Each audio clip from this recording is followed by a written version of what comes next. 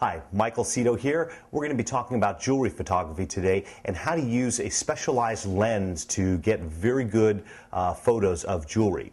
If we look down at this table here, we're going to, there's a number of different lenses that you can use, macro lenses, regular kit lenses. What I'm going to talk about today is this lens here. This is a tilt shift or perspective control lens. It's often used for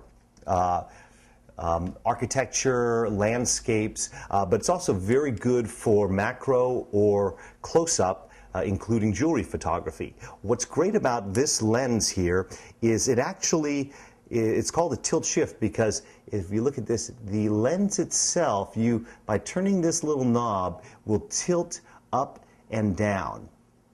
And the key for shooting a good jewelry photograph is trying to get everything you want in focus. And that's why you get these specialized lenses. A tilt or shift lens allows you to change the plane of focus to get the jewelry exactly the way you want it, get a good image for your client, and that's very important in jewelry photography. So the tilt shift lens is a specialized lens for jewelry photography.